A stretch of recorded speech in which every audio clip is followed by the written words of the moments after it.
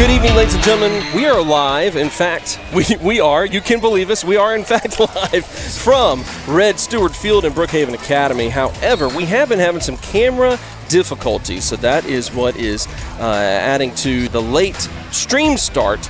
Jarrett, fill everyone in on what you've seen out of the Hawks. It looks like pretty much we summed up with a lot of speed, huh? Yeah, absolutely. So, on that opening kickoff, Brookhaven, too quick. Running plays that the Hawks stuffed, and then they ran an option there on third down, and they fumbled it. Kinsey West picks it up on a scoop and score, and then on the ensuing kickoff, they fumble.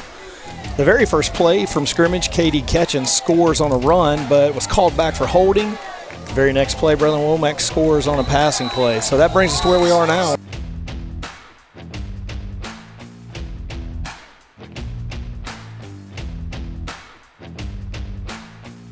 First down play, it's a handoff up the middle, right up the gut, swarmed by a couple of Hawks linebackers.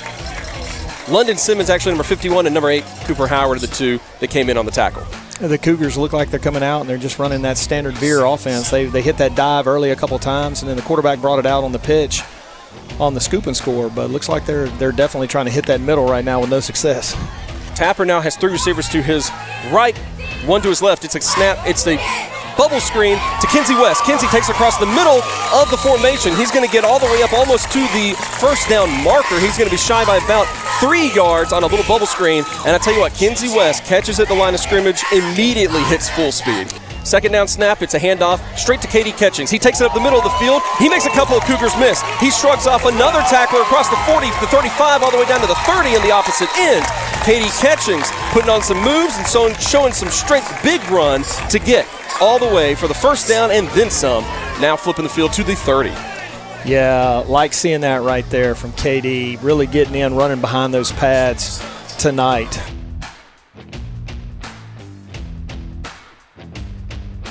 Second down, snap comes in, Tapper drops back.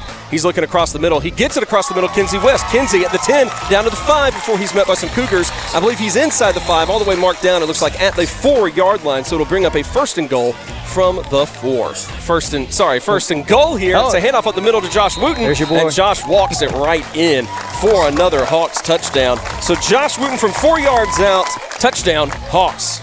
It's a sweep run out to the outside, but Twaski Jones is right there to stop him from getting anywhere. That's a gain of, they're going to give him maybe a yard. Maybe a on yard. That. It was a sweet play. Those an extended run to the outside, Jarrett. Those take time to develop. TJ made sure it didn't. It's like here comes the snap to Tapper. Tapper's dropping back. He's looking. He's got time across the middle to Womack. Ooh, Womack puts a move on a defender. He's going to try to skate through. 2 more would-be tacklers. He's tripped up. Shoelace tackle takes him down at the 10-yard line. Yeah, that was pretty. As I was sitting here scanning the field, as Tapper was scanning the field, and I saw 3 open receivers. He just picked one of them. Yeah. He could have thrown that ball in multiple locations. It is the start of the second quarter. I'm Joseph Craven. Jarrett Myers here with me. The ever-diligent Ingram duo of Rule and Benton. Rule running camera, Benton directing tonight as we are dealing with the stress and issues of trying to get the camera working so that you can watch. Guess what? That happened. Another flag. Who would have guessed? Who would have guessed? So there was a lot right there. The ball is snapped. The clock never starts here in the stadium. Yeah, so I think what they're going to have to call here, I don't know what they will, but Brookhaven was actually offsides. As you saw, they were running on the field. Mm-hmm. I don't know if the referee had whistled the clock to start and it didn't, but it must have been because the Hawks went full tilt, snapped the ball, and Brookhaven was offsides. So, yeah, they're going to decline that, and it's going to be a touchdown. Hey, there it is. If you can get a touchdown without the clock ever starting, you'll take that any time of the week. Absolutely. Hawks have Taryn Green 32 on the left side, corner position. Kinsey West playing corner on the opposite side. Sheffield and Womack, the safeties who you would expect in any other game to be on the 35. Instead, they are right behind the linebackers because they know. Hey, here's our first pass of the night. Look at this. It's aired up, and it is picked off. Who else? Braylon Womack tiptoeing on the sidelines. He stays in bounds somehow, some way. He's cutting back across the field, and there's not a single human on earth that is going to catch him when he's making moves like that. Wow. Wow. How did he stay in bounds? I don't know how he did a lot of the things he just did there. You know, some things you just can't explain, as they say.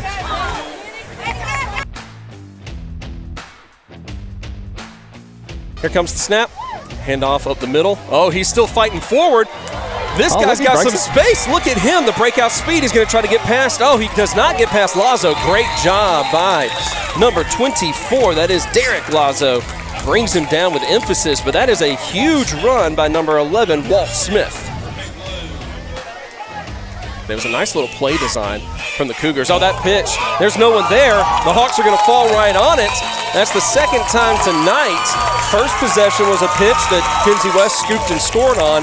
This time around, that is that Gonzo that jumped on it? Yeah, Gonzo got him a fumble.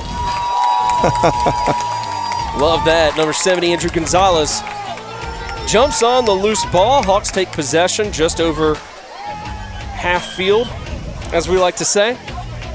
The 51-yard line, as I have said in the broadcast before. Benton Ingram does not let me forget that, and that's why I love him. We saw some of him last week, and he was putting on some moves. Here's the first down. He's going to scroll out to the left side.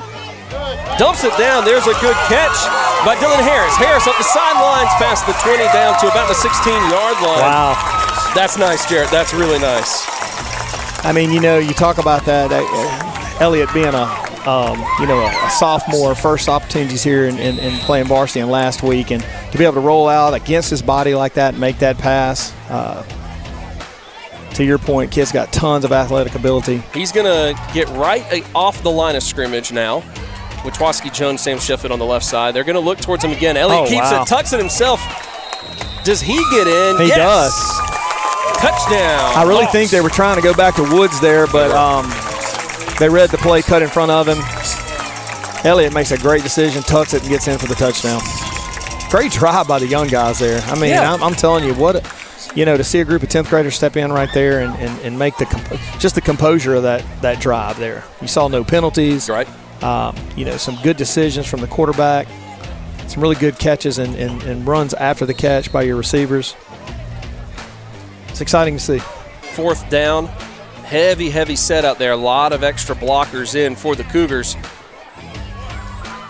Pitch, it's high once again, swallowed up. The ball is still loose. It's going to be fallen on by Garrett after a loss.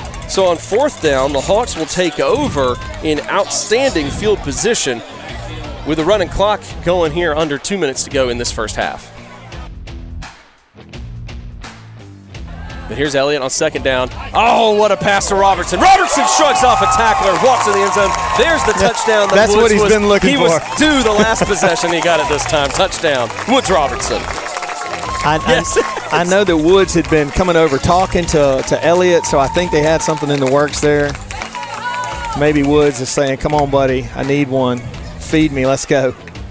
But he got it. He got it, and he made the best of it. And as we're right here going into halftime, we have to take a quick moment, and with the camera working, to point out the queen of game day, Miss Trudy Dawkins, who has informed us, and is not bashful about it, that's for sure, that 31 years ago, she, on this very field, was crowned I was about to say, Brookhaven Academy homecoming queen. Isn't she the queen of Brookhaven? That's what I've been told. Okay, all right, yeah. And I think maybe she was the one that told me she was the queen of Brookhaven. So yeah, that doesn't surprise us. Yeah.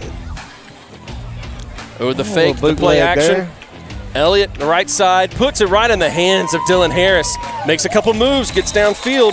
Man, I like that combination. Yeah, it looked great. Elliott to Harris could be something to watch in the future. Oh, there's no doubt. Those two right there. And they played a lot together last year in 9th grade football, and they were a great combo there, and they're just continuing that here in 10th grade. On the second and goal situation. Got Josh Holmes in there playing the slot. Nice. There's Gibbs. There he is. That'll get him in the end zone. Plow straight ahead. Easy as you like it. Great hole opened up by the offensive line. Gibbs, the beneficiary, walks it in for 6 more.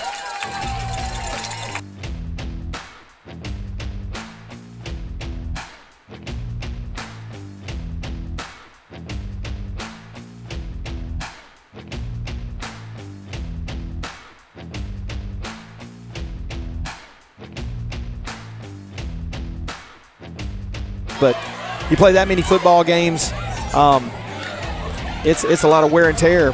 So this year we'll get that one bye week. Look at Elliott. Look at Ethan Elliott putting on the moves, putting on the jets. The speed down the sidelines. Great run of about 15-plus yards for Ethan Elliott on the quarterback keeper.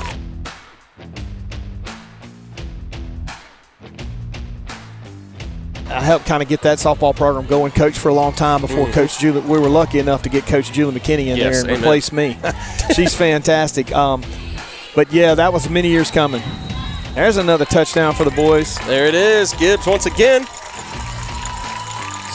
Was that Gibbs? No. That was Gibbs, yeah. Yeah, there it is. There he is. There he is. I missed him for a second there. 11 Gibbs once again in the end zone for 6 more. This should be the last play.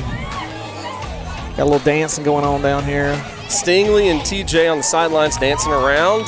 Cougars right at the middle. That's going to do it. That should do it. Yes, it does. So Hawks defense, the young defense, is able to stop a promising Cougars drive right here at the end of the ball game, but that will put a pin in this one. 63-7. Your final score live from Red Stewart Field at Brookhaven Academy. Hawks came down knowing all they had to do was take care of business. Don't mess around. Just do your jobs. They did it quickly and efficiently. That they did. That they did. I thought we had great execution tonight. I thought we got to see a lot of things. We got a lot of young kids in the game, and like we said, down the road, building that depth now is going to be paramount. So just an awesome night. Look forward to another group of Cougars coming in next Friday night, see what we can do with them. Hope that you can join us at Community Bank Field. It should be a lovely evening under the pines. Business handled from Brookhaven tonight, and that will wrap things up for us. Thanks again for tuning in. I'm Joseph Craven. It's been a pleasure to present Hartfield football to you on Hartfield Live, powered by Strength Roofing and Siding. Everyone have a great weekend. Let's go Hawks.